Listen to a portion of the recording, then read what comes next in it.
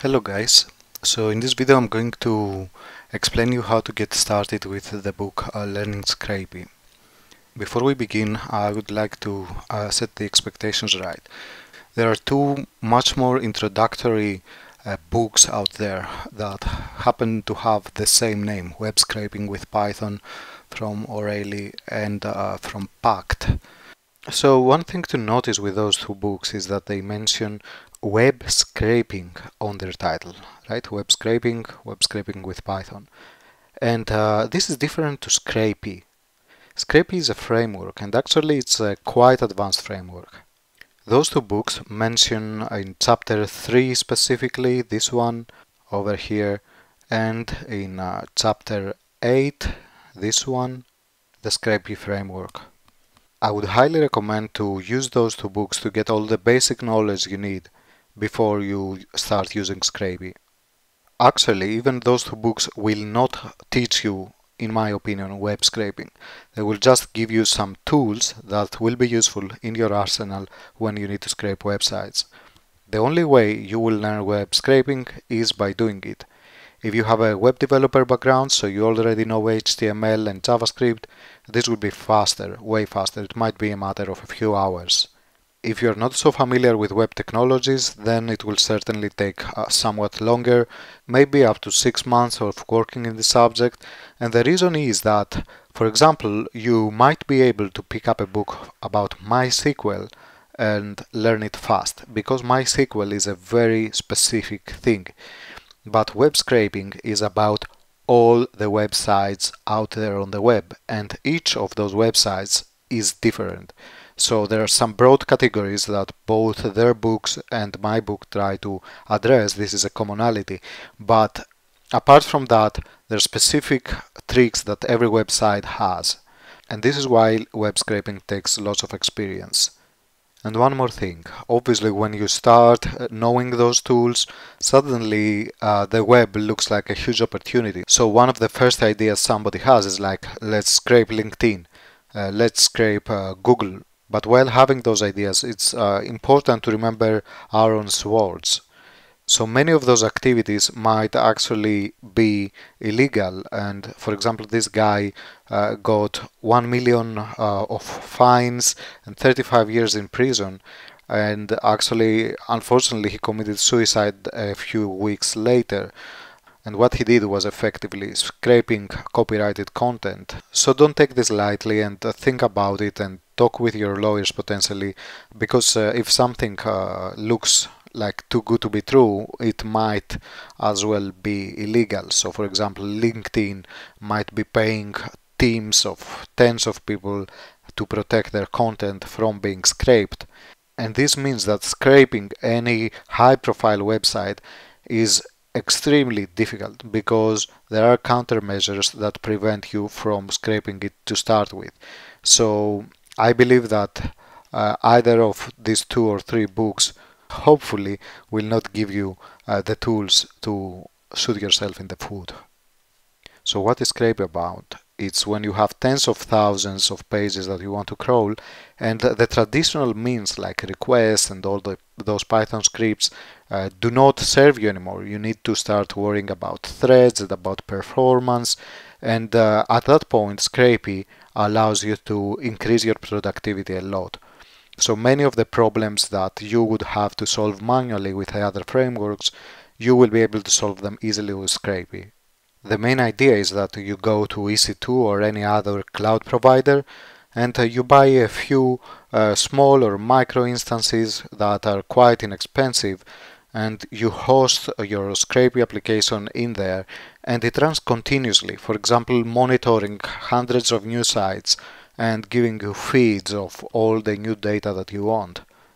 So this is the scope for Scrapy. It's for big projects that run on the cloud, on Linux machines. It's quite difficult to set up a dev machine with Windows, and this is why this book gives you an environment that is very similar to what you will have actually in production. So many servers, web servers, and distributed Scrapy servers, all those things are in this book. So with these things in mind, let's get started. I will start with the most demanding operating system. Actually, even if you're running on Linux or on Mac, it will be much easier. And as you see, it all starts going to CMD. So I just write CMD while clicking the start down left, and I open a command prompt. Here's the command prompt, and really it has nothing installed. So if I type SSH, no SSH. If I type Vagrant, no Vagrant. So even Git, no Git, nothing. So really we have to set up some software before we have the virtual machine inside Windows. So we get back to Appendix, and we go to Windows installation, and we see that the first step that we have to do is to install Vagrant. So we open a browser. Make sure that you use Firefox or Chrome, because actually Internet Explorer has some problems when you try to connect to localhost. So it would be better to use Chrome and Firefox, or otherwise know what you're doing. So I click download and Windows. This downloads Vagrant, and I'm going to install it in a second. Great, so it downloaded successfully. So now click and next, and we have a typical installation, nothing extreme. And the installation finishes, and it says about something about restarting. We don't have to do it now since we're going to install more software. And now we scroll a little bit down and see what's next. VirtualBox and Git. So we want to install those two, and we can actually install them both in one step by using Docker Toolbox. So we go docker.com, Docker Toolbox, download for Windows. Okay, download completed. Double click to install. Again, next.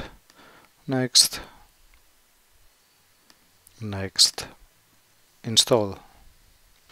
Then here are those prompts, install, and then we can finish the installation. So if I click on the start menu now, I should be able to see the VirtualBox over here. So this is just an administration panel. It doesn't mean that we have any virtual machines running, but it is a place that we can see the virtual machines that are really running at this moment in time. So if when I will do Vagrant app by using this VirtualBox manager, I will be able to see my virtual machine here and also pause it or stop it. But really I don't need to have this window open in order to run a virtual machine. Vagrant will be running virtual machines on the background for us. So I can close this window, and now it's a good time to restart our computer in order the changes to take effect. So after we restart the computer, we can see here again we go CMD to start the command prompt, and now we can see that everything works. For example, Vagrant and also Git, but SSH doesn't work. And in order to do that, we have to do one more step, which is to open environment variables, edit the system environment variables, and then over here. So here's the path. We open this one and we press question mark, and we will go C, program files, git user bin. Okay, so we copy this path. If we see SSH is in here, okay. So we add this to the path over here with a question mark, click OK and OK again. Those instructions are of course in the book Enable SSH Client. You can see them over here. So as soon as you do that, you close the command prompt, you restart the command prompt, and now SSH works too. Excellent, so we're now ready to get started. So we go to a place that we can easily find, for example desktop. And what we do is we go git clone, and then we use the Scrapy book URL. Git clone Scrapy book. Excellent. So now you can see the Scrapy book directory over here, and here are all the chapters. So we keep this open, And again we follow the next instruction, which is to go into that directory, cd Scrapy book, and then Vagrant app, no parallel. Okay, cd Scrapy book, Vagrant app, no parallel. And that's it. So right now, if we open the VirtualBox, we'll see what happens behind the scenes. I will keep this also on the side, because what takes place right now is download of a VirtualBox image from the web. After this completes, it will be loaded inside VirtualBox, and all those virtual machines are going to start for us. We don't have to do anything extra. So as you can see here, the estimated time is 12 minutes. In other locations it's more like 5 minutes, but in some countries and with some internet connections I have seen here something like 19 hours, which is quite a bit. So if you have this problem, go to scrapybook.com and go to the issue tracking system, close the issues, and go to issue number 5, Vagrant app is slow or not working. So right here you will find an alternative methodology that obviously has been replaced by the automated system here. But anyway, if this is really slow for you, you can use just your browser to download this VirtualBox image. Right click here, save link as, and save it somewhere, for example your desktop, where you can find it later. I just cancel it for now, but as soon as this completes, what you do is you open CMD, go to desktop, and obviously here you will find this file you downloaded, scrapybook.box, and you're going to do Vagrant box app as described here, and it will import the box, and then Vagrant app will work directly here without downloading the image for you. Of course, this is completely optional. For most people this will be just fine, and in a few minutes you will have the VirtualBox image downloaded on your computer. So we can see now the download completed, process 100%, and then the import happens. And you can see this also takes some time, but once this is done, you will not have to do it again ever. So this is an one-off. All this process up to now is a one-off. Nice. So we can see now the process started, and Vagrant starts a virtual machine for us. The name becomes Docker provider. There are several configurations done automatically for us from Vagrant. Allow access. This allows the virtual machine to open ports to our host computer. And now the virtual machine boots, so Linux starts inside these virtual machines. And we can see here the web server starts, and now the Spark server, and now the Elasticsearch server. This happens very quickly. And these are steps that might have to be repeated when we shut down the virtual machine and restart it. So Redis starts, MySQL starts, and now the Scrapy servers. So all these things happen inside the virtual machine. And last, the dev machine starts. Awesome. So you can see here these provisioners will not run since the container doesn't support SSH. This is not a problem. This is exactly as it was supposed to be. For some people it seems like an error, but it's not. Great. So right now I would like to make clear we are still inside our Windows box and inside our host computer, right? And you can see the files here of the host computer, and everything looks great. The commands that I write inside this prompt right now are those commands. So this is cd Scrapybook, all those are Windows command. Also, in order to clear the screen here, I do CLS. Okay, CLS because I'm on DOS. But what I will do right now is to SSH to the dev machine. This happens by doing just Vagrant SSH. Again, in the context of this system over here, we are in our host Windows machine, and I want to connect to this dev machine over here. Great. So you can see right now this root at dev. Okay, this means that I'm actually in a Linux shell now. I'm inside the dev machine. And for example, who am I? Root. Okay, I'm the root inside this dev machine. I can ping other machines. For example, like I'll try to see if I can connect to the web machine or the Elasticsearch or the Redis machine. And this is how I do it. Ping web. I can say I can connect. I can also try ping Elasticsearch. Okay, it works fantastically. Ping MySQL.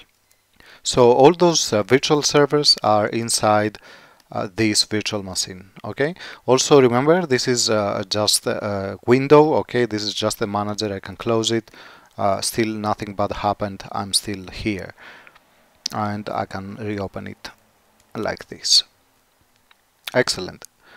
So right now all those contents of the Scrapy book directory in my desktop are mounted inside the book directory of my virtual machine. Again, I do ls, this is a Linux command, and I see the book with green and blue letters. cd book, ls again, and then I can see all the chapters here. I can read and write from those directories. For example, I can do less, this is also a Linux command, less readme.md, and I will read here the contents of readme.md, q to exit, or I can do touch a.txt, for example, and this will create an a.txt file here. I can rm to delete it, a.txt, and the file disappears. So we can see directly the connection between what happens inside the virtual machine and more specifically on the dev host and the Scrapy book directory here. If I want to start and run the examples of, for example, chapter 3, what I do is I cd cho3, change directory, ls to see the directory, cd properties, ls, okay, and here we can see the typical Scrapy project. So we can see the scrapy.config and 3, exactly as I explained in the book in chapter 3, and I see here the contents, so properties and the spiders like easy, manual, etc. I can get to the same place by clicking here. You can see exactly the same files, and you can't only see them, but you can also edit them. So obviously I recommend something like Notepad++ at very least, but even if you have Notepad, here you can open and edit your spiders. And you can see here, for example, the easy spider, which is presented on chapter 3, and it starts by hitting this URL. Okay, so again, let's for example try to check the connectivity to this URL. If I do curl and then I use this URL, here are the contents of this page. Now, one thing to remember is that if I open the browser in my host machine and I use the same URL, nothing will happen, nothing good, okay? And the reason is because this web only applies in the context inside the virtual machine. So dev can contact web, dev can contact Elasticsearch with ES. What we do from outside is we just forward the ports, which means that we use here localhost, and here is exactly the same content that we got from the web from within the virtual machine. So URLs from within the virtual machine, all those virtual servers in there, we use the little host name there, web, and if you want to see the same content outside the virtual machine, you just use localhost. And I press here Ctrl L to clear the screen, or clear, it's the same command. And let's try to run a spider, for example, Scrapy crawl easy. Again, I'm running now chapter 3's example, and just a little bit before the end, just to demonstrate where we are at the end of chapter 3, Scrapy crawl easy. So this is exactly what I do here. Let's see if it runs. Excellent, and we can see data downloading here. So if I wanted to output those data somewhere, I will go again, cho3 properties, rerun the same thing, -o test.csv, and we can see the test.csv file created here, and we can see it has all the data we expected, title, description, and whatever we like in CSV format. So everything works perfectly, and I will move on now and run the most advanced example we have, the Cornerstone project at chapter 11, just to demonstrate the complete extent of features of this virtual machine. So as soon as we get to chapter 11, we can see this very nice summary screen here, and it shows us essentially how to set up 4 such command prompt windows. So again, I will start here, cmd open 2 cd desktop slash scrapy book vagrant ssh, and do the same 2 more times. Actually, over here I have to do vagrant ssh spark instead. Do vagrant global status, and here I can see the ID of the Docker provider, and I want to connect to that one, so vagrant ssh and this ID. Excellent. And I start running commands on those windows. On the first window I start this command again in chapter 11. So you can see here the resources each of those virtual servers consumes. And then on the second window I do cd book ch11 properties, and then Scrapy monitor Scrapy d star, and you can see here the status of those 3 Scrapy d servers. Now we'll go directly to the fourth terminal and do ls as instructed, so we can see book and items here, and then we do spark submit. Excellent. So we can see the Spark Analytics program here running, and now it's the time to start our crawlers from here. So we go to the third terminal, cd book chapter 11 properties, and then we keep following those instructions, deploying the spiders. Excellent, and let's try to understand where we are right now. So we are over here on the dev machine, and we have deployed our spiders on the ScrappyDs running on those 3 servers, ScrappyD 1, 2, 3. And all of them are going to crawl from the target website in the web server and put items in the Spark server, which is going to perform the real-time analytics here on the right. So this is exactly what I'm going to initiate right now by issuing the last command. Scrapy crawl dist. So here we will see crawling 2000 URLs by hitting the index pages and sending them to ScrappyD servers. Here you can see here how CPU load changes. These are dev sending the batches to the ScrappyD servers, and as soon as the running completes for some of those, we will see the items being processed by the Spark Analytics server. A few seconds later, we have all 25 batches completed, so our dev scrape will complete. And you can see here the first one's finishing, so the data now is ready for Spark. And you can see here the analytics that improve as more data becomes available. And the last process completes right now, running just one, all the others completed. And what is the real message here? I leave it as an exercise. It's a secret message just for you.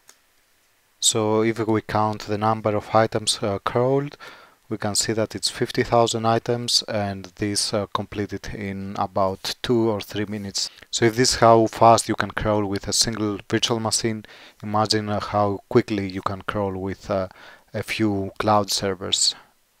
So now, how do you shut all this system down? Obviously, when you run a virtual machine, if you're on a laptop, it will burn some energy, and we don't want that. So it's nice to shut this down, and the easiest way to do it is right click here and then just save state from here. So you will see as soon as you do that, all those windows will get deactivated. Yes, we are disconnected and this machine is down. Also, if you try to connect now through the web browser, obviously you will get nothing again. In order to restart the virtual machine, no surprises here, Vagrant app no parallel. You can see restoring, which is even faster than booting the machine from scratch. And again, Vagrant SSH to connect to dev. Excellent. And then ls cd book ls, and you can see the files here. There are some times where you will come to this book directory and it will be empty. If this happens to you, all you have to do is to just exit and then vagrant destroy dev. This destroys just the dev machine within the virtual machine. So destroy it, yes, we can see it's quite fast. And then you just up that server, vagrant up dev, creates all the links, vagrant SSH to connect to it.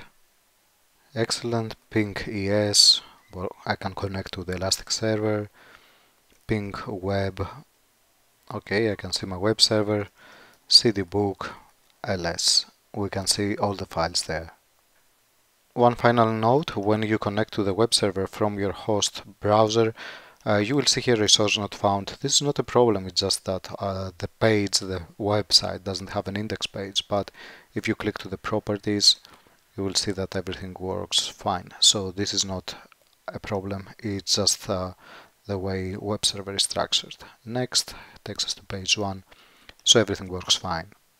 So we had a look on how to install all the necessary software and run even the most demanding examples of this Scrapy book.